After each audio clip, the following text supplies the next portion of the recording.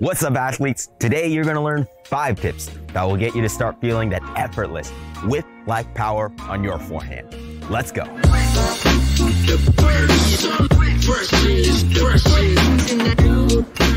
Tip number 1 is to get into your unit turn. This is the position where your arms, your racket, your shoulders, as well as the lower body all turn sideways as one unit, hence the name.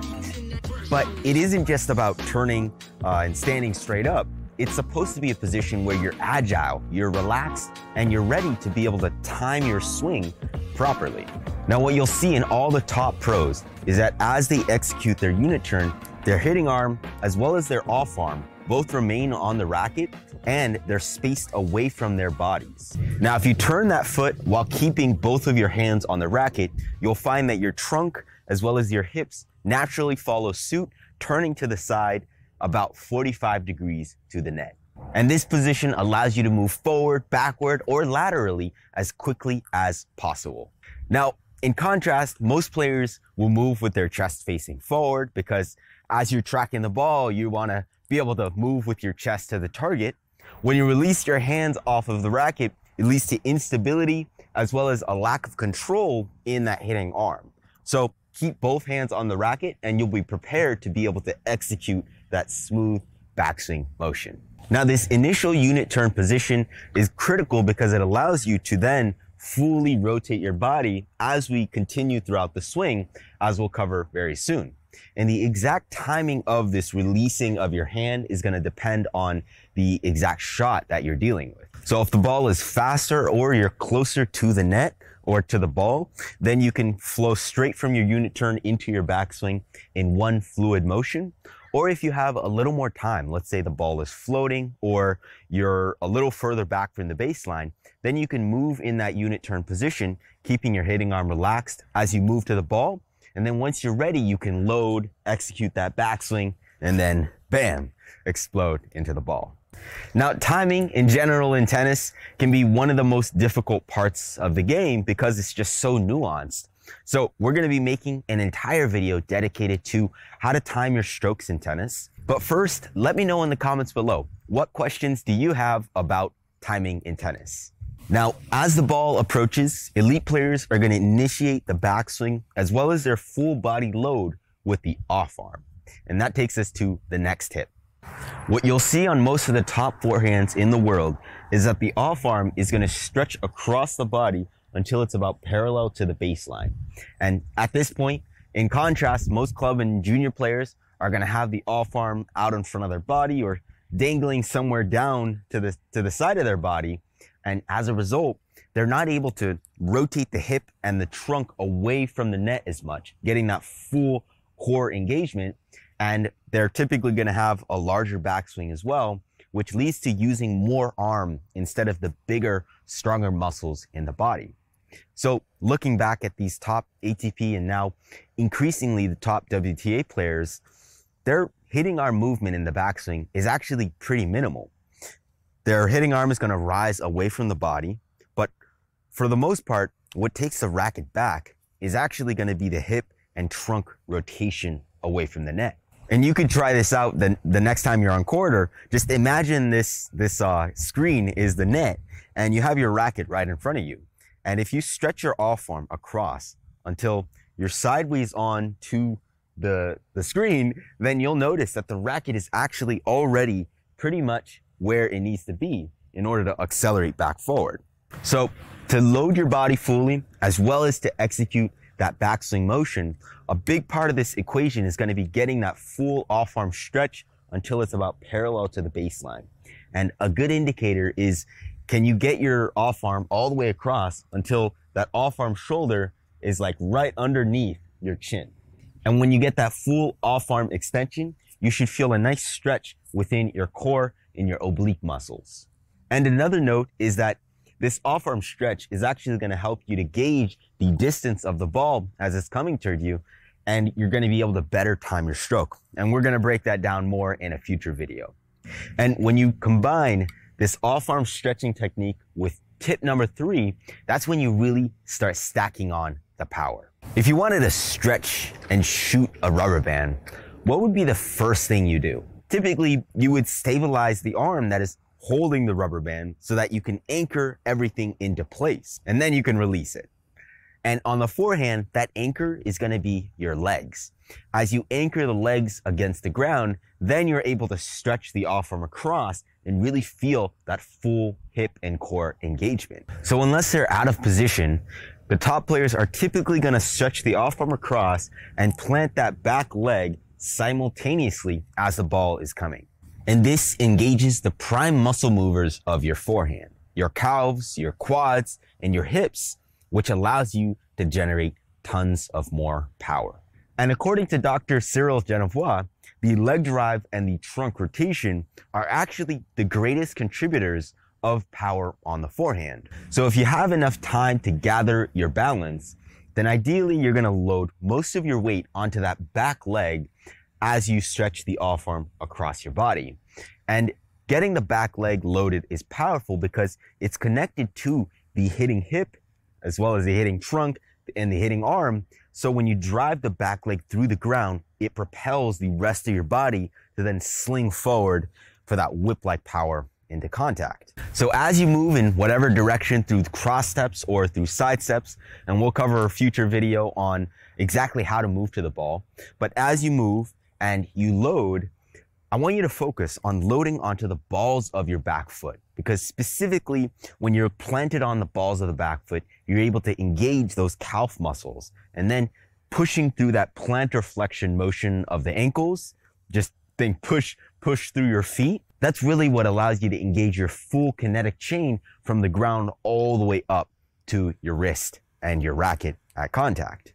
And lastly, planting this back leg allows you to really load the rear glute and hip while also locking the hip into place. You're not able to rotate your hip as you plant the back leg. And as a result, as you stretch the off arm sideways, you're going to get a better hip and shoulder separation, which is going to further put a stretch on the core muscles, allowing you to generate more effortless power. And when you get this really deep load, you'll probably notice that you don't want to stay in this position for very long. And there's a lot of potential energy stored here. You'll feel a tension in your rear glute, your quads, your obliques, and all of that is going to want to unload. And at that point, you're ready for tip number 4. Now, if you've watched enough tennis videos, you've probably heard all types of stuff about how to generate power on the forehand, whether it's transferring your weight forward or hitting through the ball or snapping your wrist forward or jumping. Okay, hopefully you got that reference. But in a real match situation, a lot of the best players are able to hit their forehands powerfully while moving sideways, backwards, or diagonally everywhere in between. And in fact, many of the hardest forehands hit in history have been hit on the run, standing straight up, or by jumping. Now, as a side note, the jumping forehand is actually pretty unique because you're not swinging forward as you launch off the ground, which means that your leg drive isn't really helping to rotate your body forward. And its power relies on exaggerating other mechanics within the forehand that we'll talk about in a future video. And by the way, Day's just been absolutely annoying me with this jumping forehand. So let me know in the comments below if you want to know how he's doing it. Now, all of this is to say that there are multiple ways to generate power on the forehand.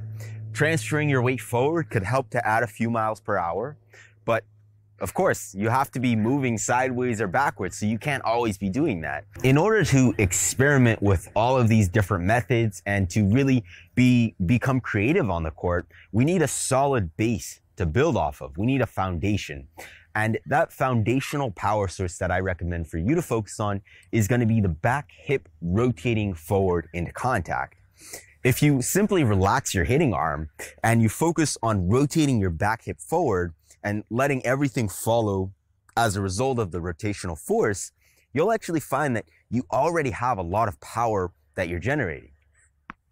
Just like that. My arm is relaxed and my hip is rotating, and as a result, everything is just slinging forward.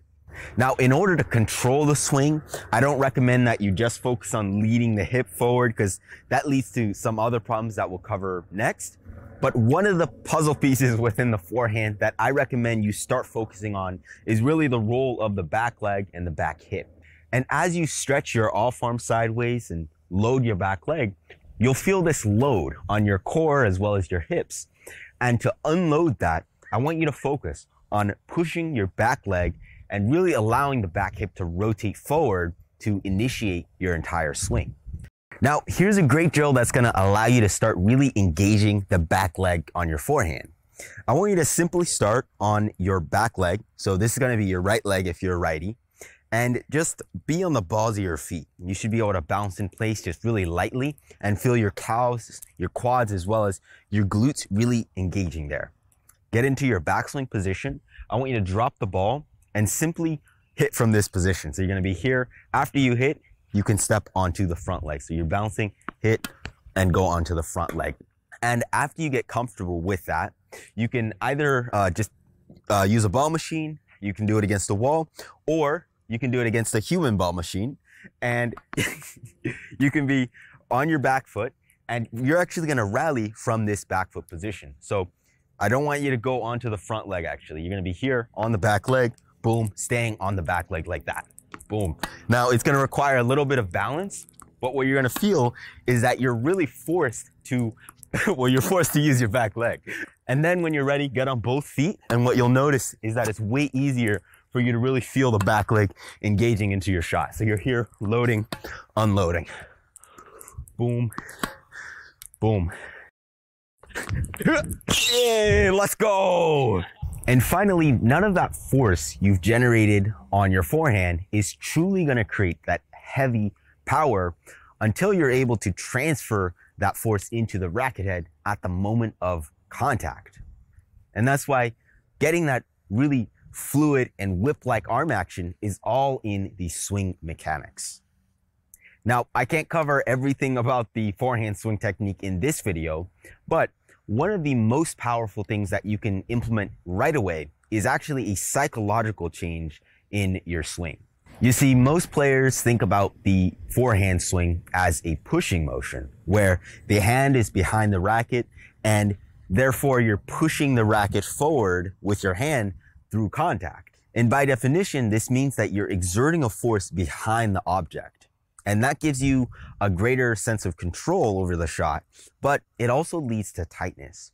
But in contrast, if you look at all of the highest level forehands in the world, you'll see that their racket head is lagging well behind their arm at the start of their acceleration. Their racket is being pulled forward at the start of their acceleration. And if you look into Dr. Brian Gordon's studies on the transition point, it's actually being pulled through contact as well. And that's how the wrist is able to release forward in that nice fluid manner at contact. As the hitting hand is pulled forward initially, the racket head is able to lag back, creating the ATP flip if you have the ATP backswing position. But in any case, if you continue pulling your hand forward, it begins arcing toward the center of your body. If you're a righty, this means that your hand will begin to curve toward the left side of your body. And this begins exerting a force on the racket where it begins releasing the racket forward. And so by pulling your hand forward and then across your body, you're actually able to get the racket to release forward through the ball naturally. So again, that's just the scientific way of saying, instead of thinking about pushing your forehand, I want you to think about lagging your racket behind, keeping your arm relaxed, and then simply pulling your arm forward and to the left all the way through contact. So the next time you're on court, I want you to try this out. Simply start in your slot position where your racket tip is pointing back, your butt cap is pointing forward, your racket is roughly on edge or slightly closed depending on your grip, and your hitting elbow is positioned away from your body. This is another key mistake, is if you tuck your elbow in too close to the body, it ends up creating unnecessary tightness. So get that nice spacing, relax your arms, and then from here, I want you to simply focus on pulling your hand forward while you rotate your hips. So pull the hand forward, keep it relaxed, and then rotate from your hips. And you should feel that you get a lot heavier of a ball and a lot more power. All right, athletes, I hope you enjoyed today's video. If you did, please smash that like button because it really helps us to grow the channel more than you can imagine. And if you haven't already, be sure to watch our entire playlist on the modern forehand technique, which I'll link in the description below. So go click that right after this video. And as always, athletes, I love you guys so much. Thank you for watching. And until next time, go out and train hard. I'll see you in the next video.